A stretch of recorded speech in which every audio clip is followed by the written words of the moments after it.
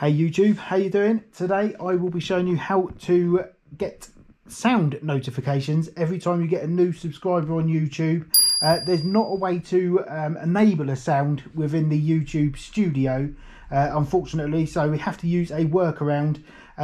This I'll be showing you in Google Chrome because it's a Google Chrome extension that enables this. You may find that in other browsers there's different extensions, or even the same one for different browsers, but I use Google Chrome, so that's what I'll be showing you today. I'm showing you on a new channel I started a few weeks ago, my motorcycling channel, which is doing quite well, and I'm getting a few subscribers, so I wanted to see and get a noise sound notification every time I get a new subscriber. So I'm just going to show you how to do this. So the first thing you need to do is get onto your channel dashboard, okay, and basically you need to get to the live subscriber count page. So we do that by going onto your dashboard and then scrolling down to go to channel analytics. If you go ahead and click that, on the right hand side you'll see there's a blue text, see live count. So let's go ahead and click that as well.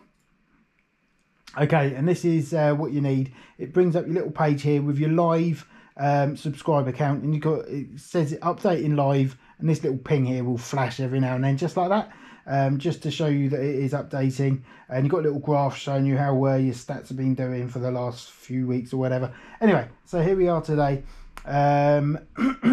Let's go ahead and show you how we do this. What you need to do, open up a fresh page on Google Chrome, and in the top right section you'll see you've got this little extensions button. It might be hidden by default, so you might need to go into your settings and just go and figure out how to get that to show up there. But mine's here because I use them quite a lot, so let's go ahead and click on that.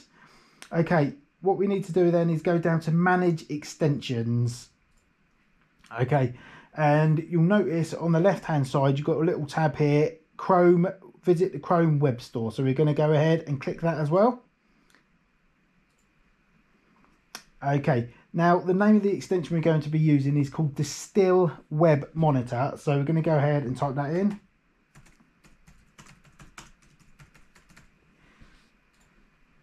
And it's this one just here by distill.io. Let's go ahead and click that one. Okay, you won't be able to use it unless you add it to Chrome, so let's go and do that and then click through to the add extension. You have to allow it to do all this sort of stuff in able to use it, so let's get on with it.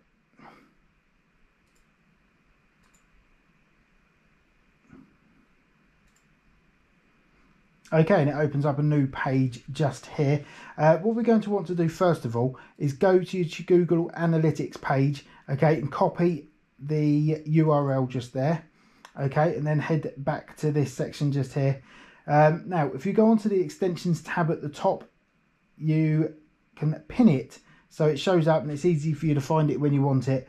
So I'll go ahead and do that just now, and then we will click on this little it's like a water droplet logo. So we'll click on that. We're going to ignore this green button just here. If we go ahead and click on go to watch list, this will bring up a page of web pages that you're monitoring for changes. Okay, so you'll notice it's empty at the moment because we're not monitoring anything. Let's go ahead and click this button on the left, add monitor, and we need to select web page. Okay, now we've previously copied and pasted your URL, so we're going to go ahead and paste that into the bar. And voila, it opens up your live subscriber count. Now, what we need to do, we don't need to monitor the whole web page. We only need to monitor when this number changes. Okay, so we will go to select elements on the left hand side just here.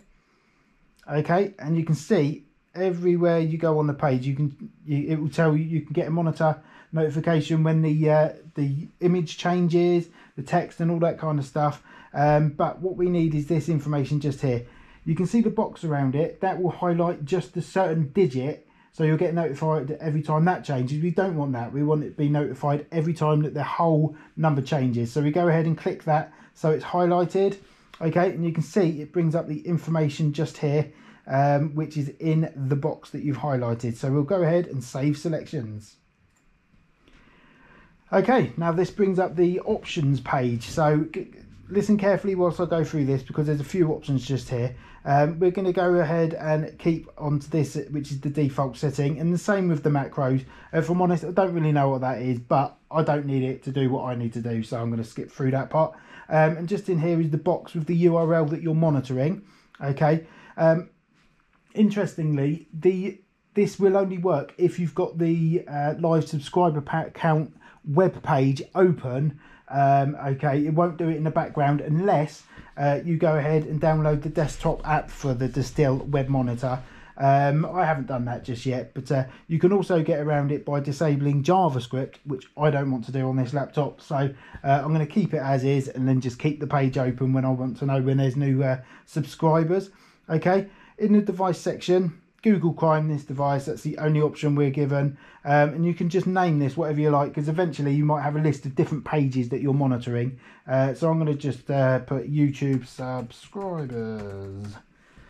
Okay, so next up we've got the schedule checks. What this will do, the web monitor will check for the latest version of the website at a certain interval. Okay, so it starts off at 5 seconds and you can select any time basically within this, you know, never if you want, open-ended, every 1 day, every hour, every 5 minutes, and everywhere in between. So what I'm going to go ahead and do is put it to 1 minute, because that's a good interval at the moment. If you start getting loads of subscribers, it's going to be annoying with the bell going off every 1 minute. But if you're getting that many subscribers, you probably won't want to keep hearing it anyway. So let's get past that and leave it at 1 minute. Actions. Okay, what we want to achieve is a sound every time you get a new subscriber. So you've got 4 options just here. It looks like there might be an option for more if you're logged in or whatever, but this is enough for what we need. So you can go through the different sounds and listen to how they sound.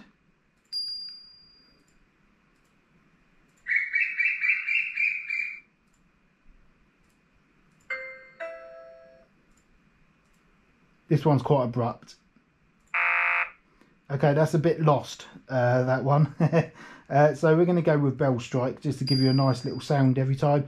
You can also set up a pop-up notification which comes down in the bottom tray area just here when you get a new subscriber, but I don't want that, so I'm going to get rid of that. And also you can get sent an email every time you get a new subscriber. Again, I'm not interested in that either, so we're just going to go ahead and gloss over that. Just leave these pieces as they are. And the label, no label found. I don't know what that means, but I don't care either. So we're going to go ahead and save that. Okay, and you can see now that you've got your little list here, and it is checking at the moment. So it's last checked at 4:02, which is just now, and it's telling me that it is still 495. So it's the same as it was when we started. But that's basically how you do it. So I hope you found this helpful. If you have, please consider subscribing to this channel. If you're interested in motorcycles, go and check out my other channel. But in the meantime, thank you very much for watching, and I'll be back for more tutorials soon. Catch you later.